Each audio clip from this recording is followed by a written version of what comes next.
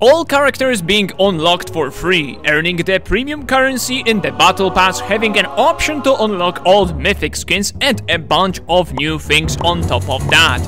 Still doesn't feel real because I'm talking about Overwatch 2. Hello everyone and welcome to another episode of giving false hope to the players by big companies with fat stacks of money. A few days ago, the official YouTube channel of Overwatch has rolled out with a community post with what is, in my opinion, the most important update for the Overwatch 2 title so far. Shortly after the first developer update of 2024 featuring Aaron Keller, the guy who was responsible for telling the players Overwatch 2 was cancelled and will only be getting Overwatch 0.9, yes, that guy, finally getting some nicer messages on his script to read for the players, so they won't be stalking him in his sleep this month. In this video, I will explain everything mentioned in those posts and tell you why those things are the most important pieces of information the player base has ever seen. So let's get started. Firstly, let's address the elephant in the room, that is the fact all heroes in Overwatch 2 will no longer be locked behind anything. No paywall, no challenge wall, no battle pass diff, nothing. You could say that it's a step back to the original Overwatch 1 days, and wait a moment, is Overwatch 2 just slowly reverting to Overwatch 1?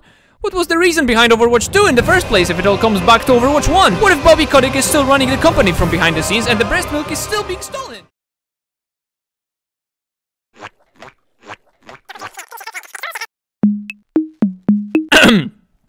If you're new to Overwatch or just don't bother trying to play it optimally, counterpicking is one of the fundamental rules where it comes to winning your matches. Some people like this mechanic, but others aren't so stupid. Basically, certain heroes are more vulnerable or get easily outperformed by their counters, and Overwatch allows their players to switch their characters at any point of the match. Now, imagine if you're a new player and the enemies are running an anti-heal heavy comp, and the perfect solution for half of their team would be this abomination. But oh no, it looks like you didn't complete the battle pass back in season whatever, and now you are at a significant disadvantage because the game said no. This will no longer be the case, and just like that, Overwatch becomes a much more interesting game for freshly installed players who have the whole roster to go ahead and experiment with, and those who already sunk a couple of good hours into it have access to the entire roster, giving them no excuse if their team will need a vital change. While on the topic of heroes, there's the new mole person coming into the game, Venture,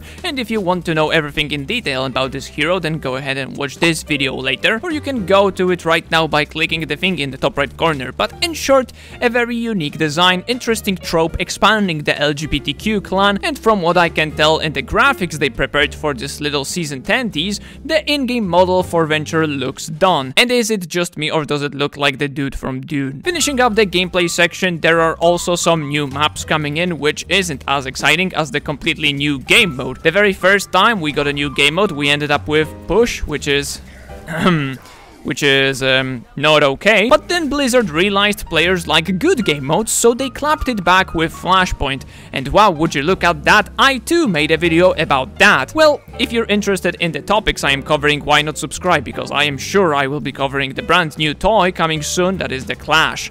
From what it looks like, it might be the 5 CP game mode similar to TF2, where there are 5 points on the map, and starting from the neutral point in the middle, both teams are fighting to push onward and get to the end.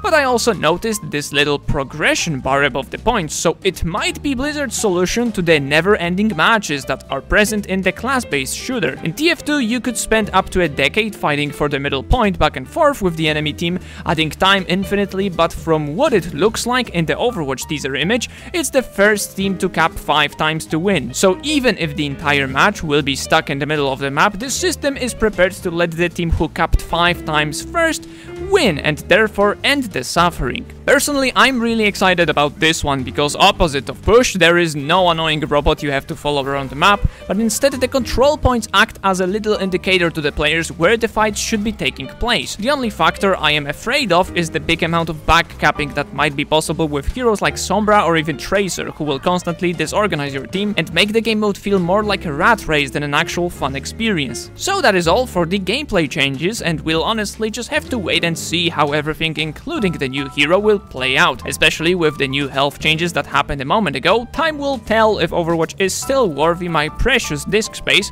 But now let's talk about the most important thing for Blizzard regarding Overwatch 2, that are the skins. Once again, Aaron Keller and the Little Post have stated that players starting from Season 10 will have the opportunity to unlock the old mythic skins. On paper, it sounds like a great idea, just give the players more freedom and grant those late llamas a chance to get those sweet mythics too. But what they did not mention is the price. I hardly doubt they will just put it in the shop to buy it like any ordinary skin. It's just too simple for this rarity of skins, and of course it's not going to be given away for free just for completing some silly challenges. So I suspect they will combine both of those in one tight package. Think of it as a tiny battle pass, but you only get one skin for completing it. This way Blizzard will not only get money from you, again, but they will also lock you into playing the game even more, just like a normal battle pass would. And just like any shop offer, I will not judge anyone how they spend their money, but holy moly, if you are buying anything for real money in Overwatch, you must really have some issues. One of the reasons why is that you can already earn the premium currency simply by grinding out the weekly challenges, and if you don't want to do that, then Season 10 is once again giving the players a small helping hand. But in this case, the hand only wants to make more money and only looks like it's helping, but in reality it makes your addiction worse and worse. But yeah, sure, it's a helping hand. Under the mythic skins changes, there is also an information about the coins appearing in the battle pass from now on. I'm not sure if that's a scam and they are talking about the grey currency, or are they really the premium currency coins, but if they are, then we have officially entered the Fortnite levels of battle pass design, where by completing the whole pass and saving some coins from the weekly challenges, you will have access to the next battle pass that will be ready for the next season. It's a very smart way to keep the players invested in the game throughout its whole life cycle. You don't want to miss out any future cool skins and the how wonderful weapon danglers, do you? By teasing those coins in front of the players' faces, they are encouraged to push the battle pass as far as they can earn this premium currency only accessible through grinding or spending real life money. The only question I have for this change is, are these golden coins going to be locked behind the premium path of the pass, or will they be available for both free-to-play and mommy credit card yoinker players? So in summary, Season 10 really looks like it's a giant middle finger to Bobby, a ton of quality of life changes and a lot of patting the players on their heads. Overwatch 2 was already one of the best free-to-play titles you could get in 2023, and with all of those changes coming next season, the game really does feel like it's getting back on its legs,